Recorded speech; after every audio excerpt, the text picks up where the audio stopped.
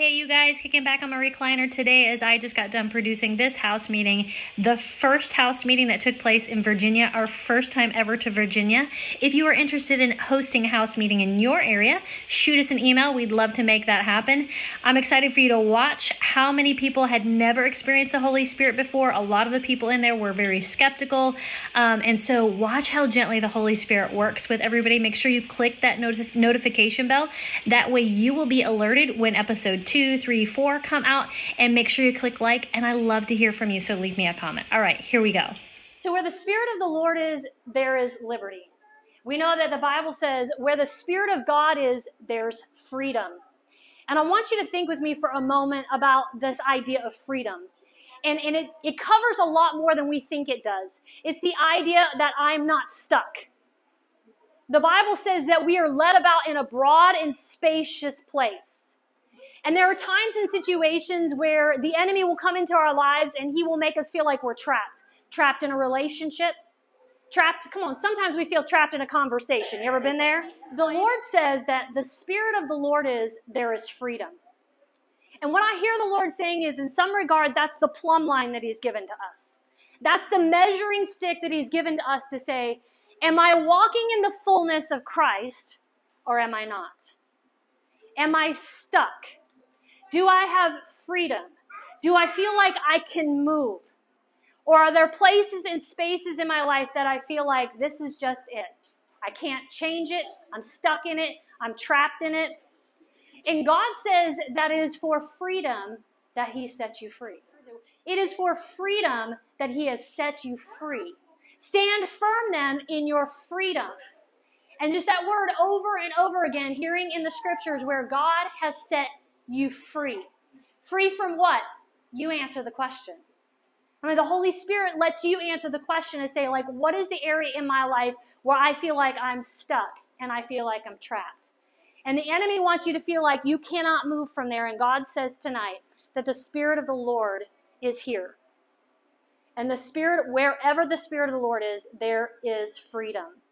And so I'm going to just really speak that word in this room, just that we are free. And when we say free, like in our space, we've got lots of buildings and stuff like that. And we do events all the time. And every once in a while, we have these praise and worship nights. And we always start by saying, what are the rules?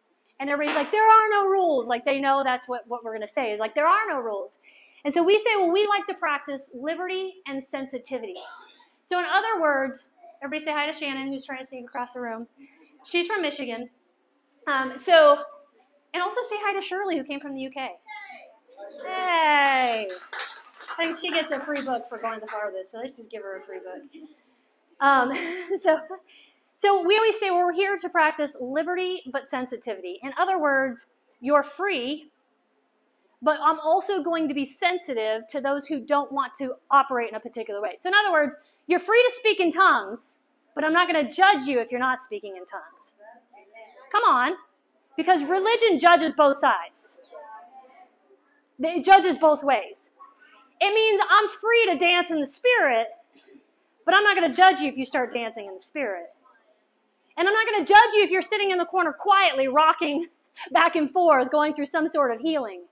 So you're free to respond to the Holy Spirit however you want to respond. People ask me all the time when people fall out slaying, where is that in the Bible? And I'm like, if you're asking me if the word slain in the Spirit is in the Bible, the answer is no. But if you're asking me if there's a history of God showing up and people having a physical response to His presence, the answer is yes. In fact, we should expect that if we serve a God who is supernatural, who is big, who is powerful, why would He not have an effect on my physical body? I want to serve a God who has a physical effect on my body. I want to be healed when I need to be healed. Come on, I want to be corrected when I need to be corrected. I want to have the conviction of the Holy Ghost when I need the conviction of the Holy Ghost. I want to dance when I feel the joy of the Lord. I want to serve a God who is so big, He can have a physical effect on my body. So when Jesus speaks in the Garden of Gethsemane, He says to the soldiers, I am He. And the sound of His voice, the Bible says they drew back as though they were dead. Because the sound of Jesus' voice had an effect. it had an effect on their physical body. Freedom means I get to respond. Come on, I get to respond to what God is inviting me into. I get to respond. And so I just want to speak into this room that you are free. I don't know where you came from. I don't know where you're leaving when you go here.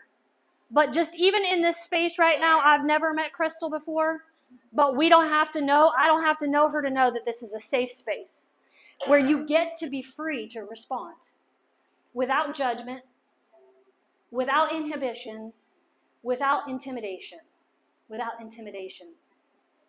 And so, God, we just thank you, Holy Spirit, for the freedom that you bring into our room. And we declare, let freedom ring. Let freedom ring. Let freedom reign. May freedom be loosed in this room right now in the name of Jesus. We declare every religious spirit is broken. Come on, every religious spirit is broken. With it goes witchcraft.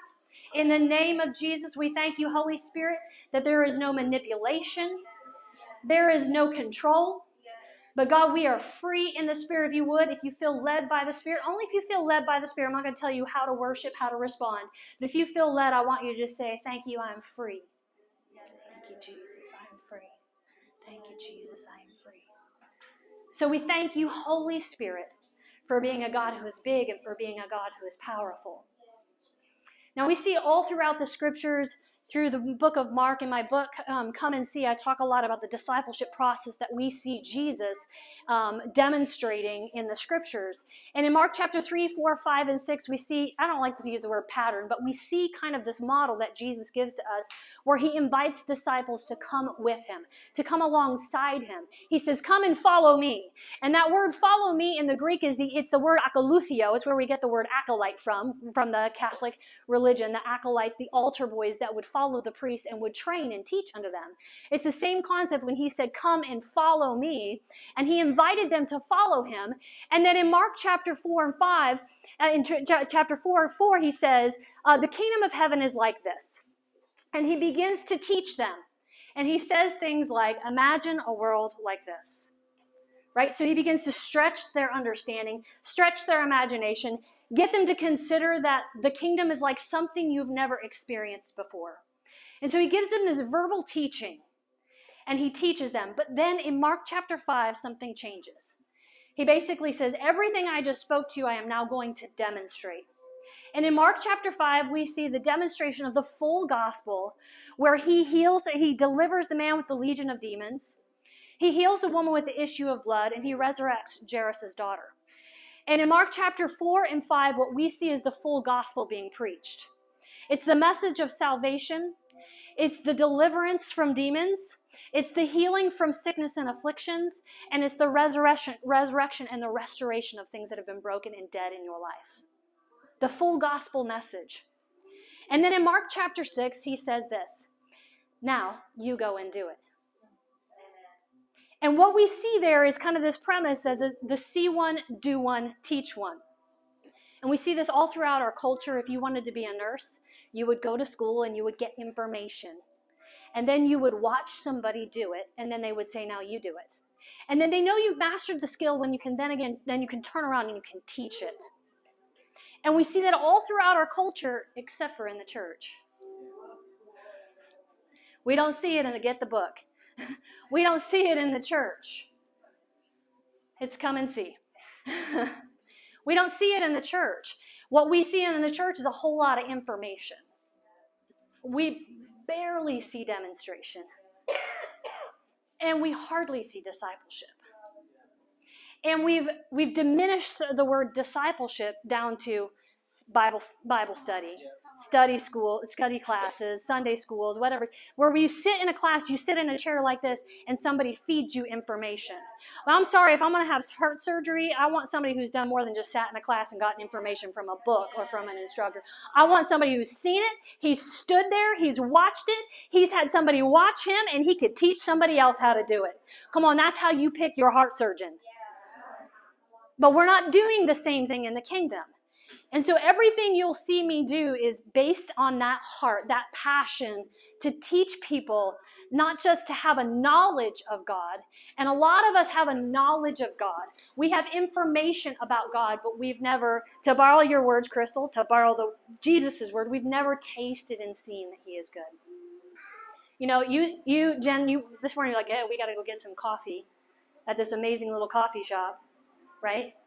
And we believed you that the coffee was good because you've tasted the coffee.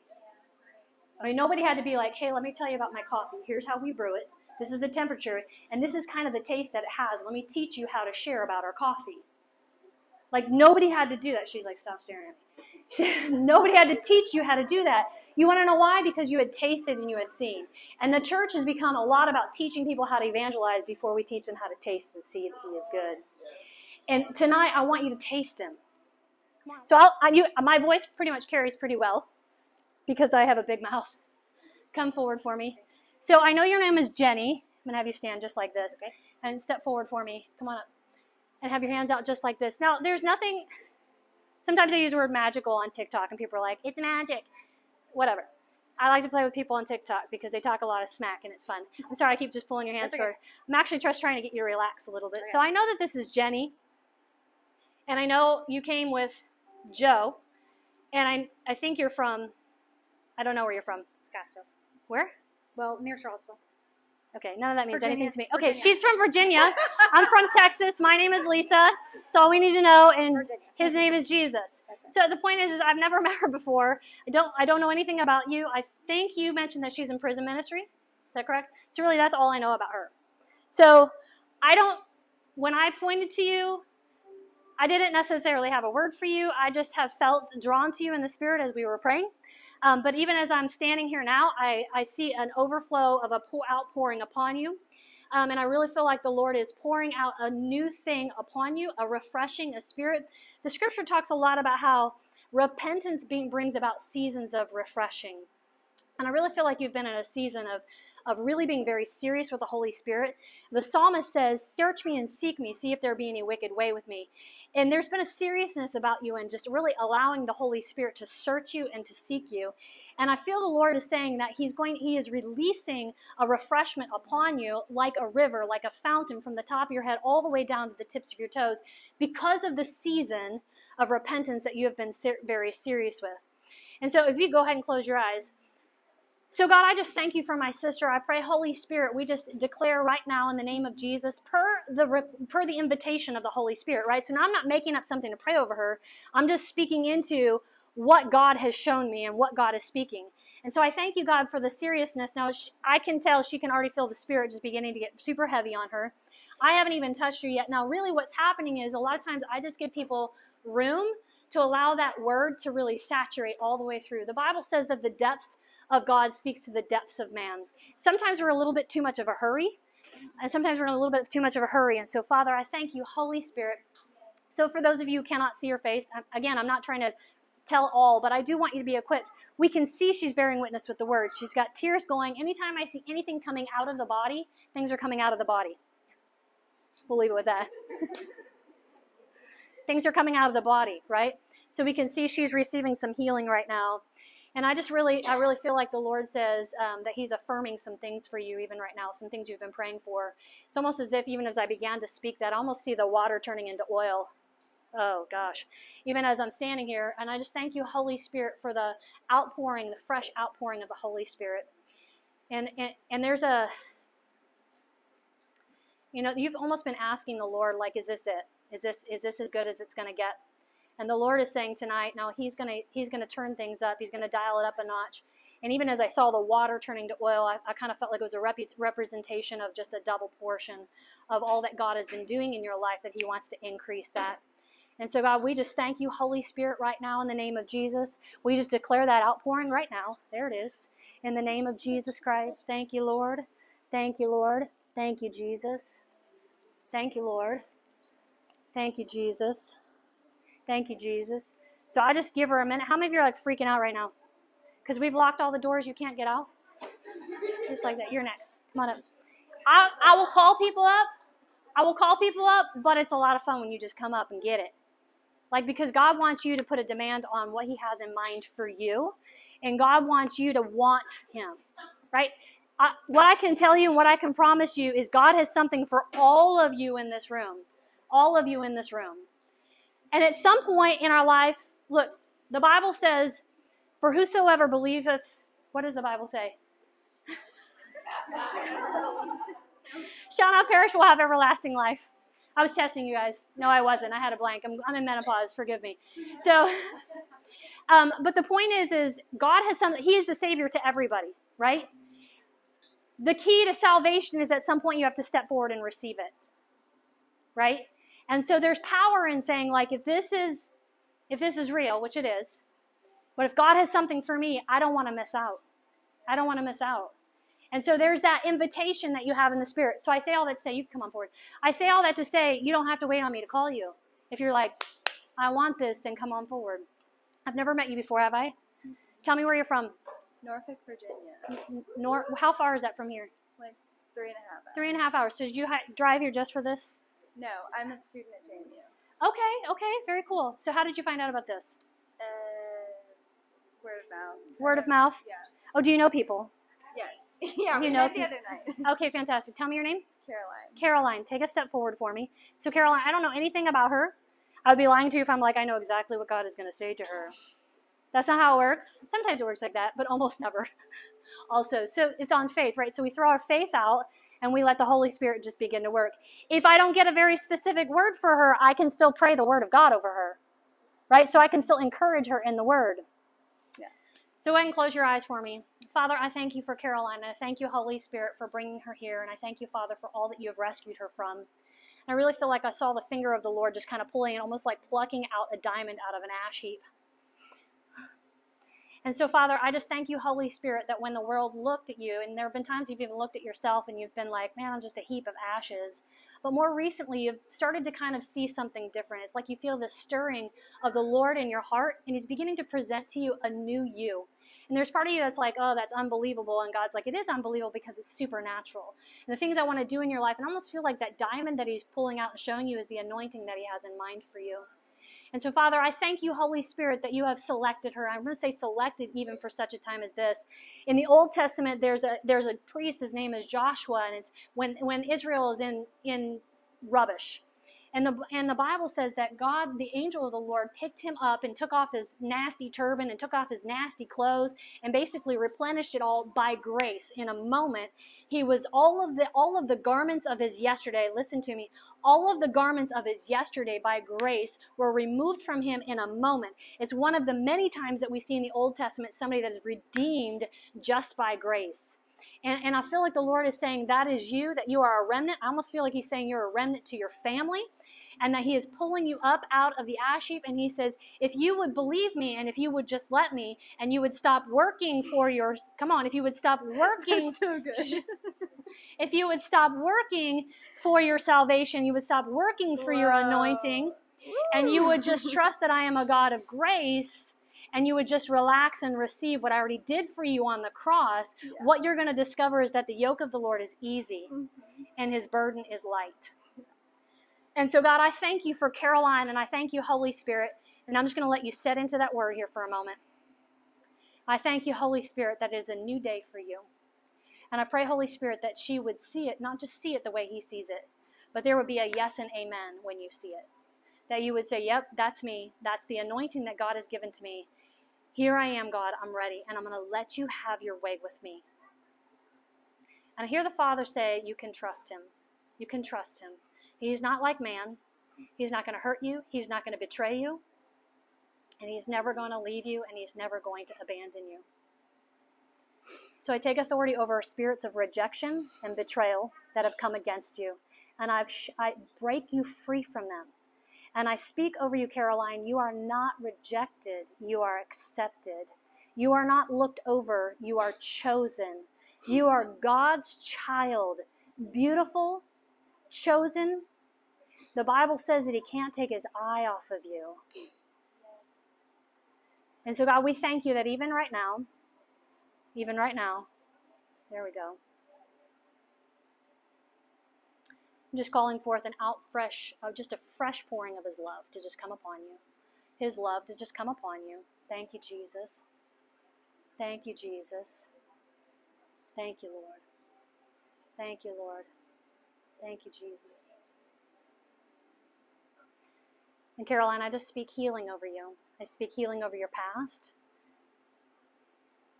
I impress into you courage for all that God has called you into.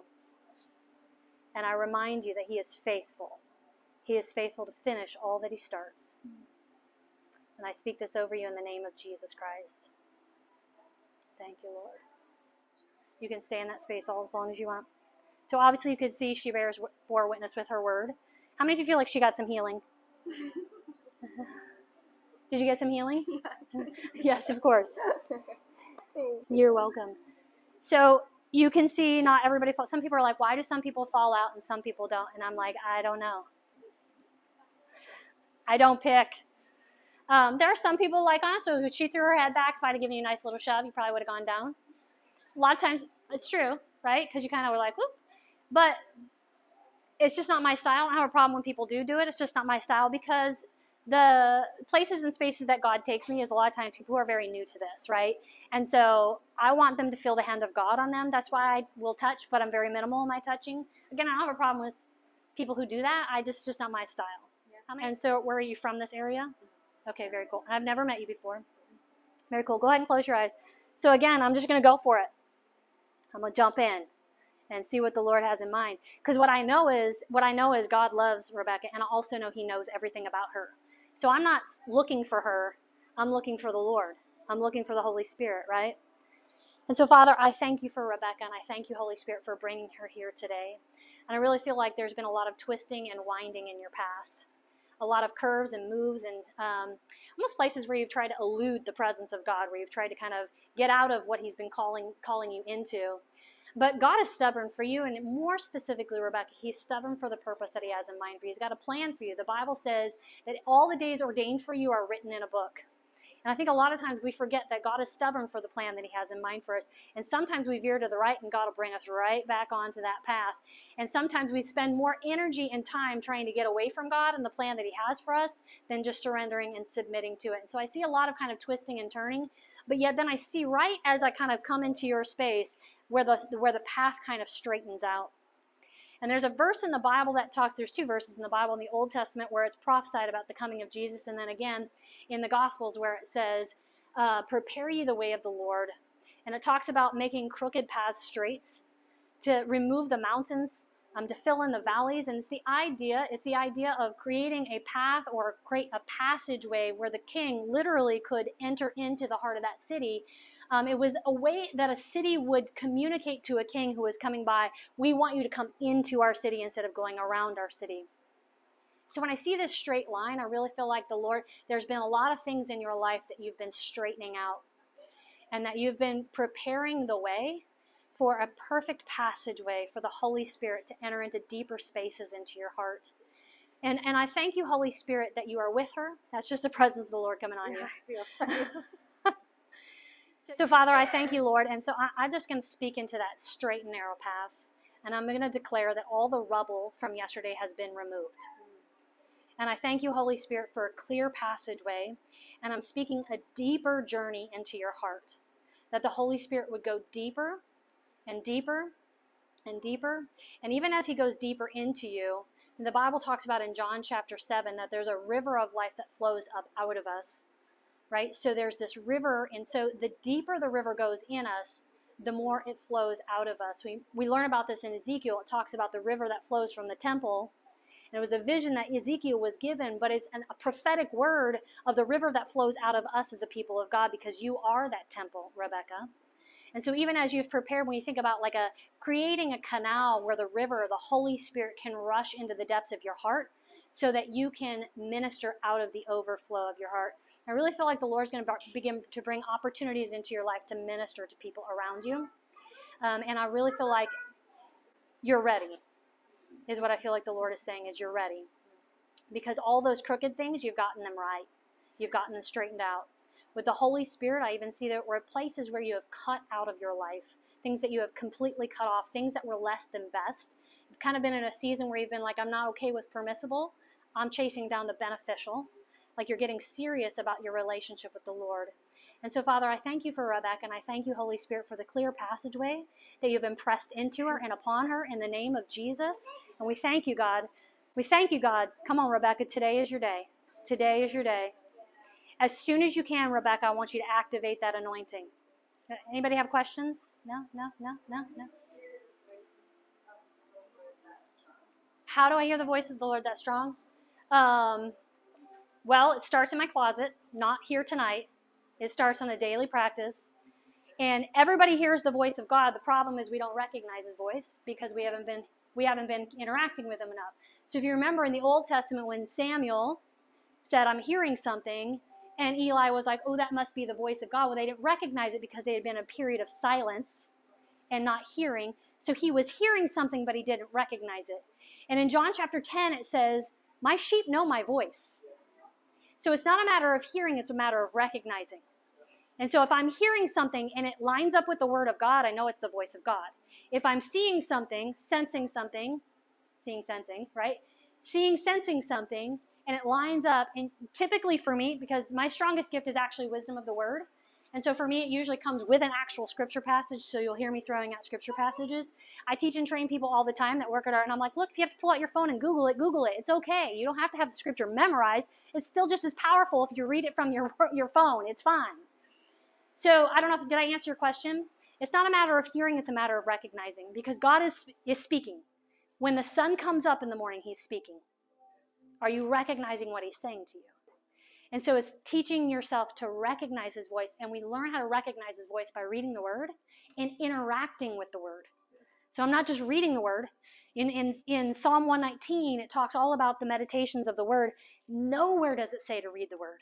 It says to digest it, to meditate on it, to remember it, to hide it, to think upon it.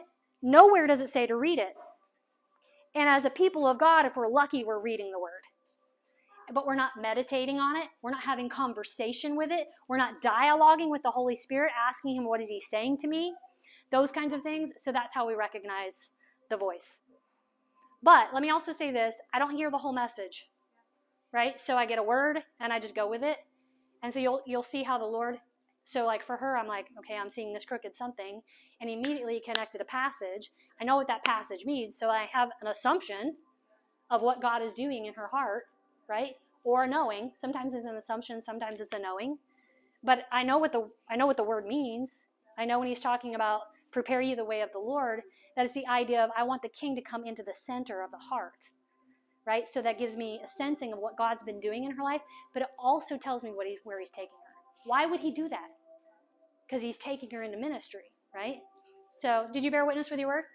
Yeah. And they're very different from everybody else's, correct? It's always fun for me as I'm like, sometimes I'll be like, I don't think there's anything else. And God's like, yeah, there is.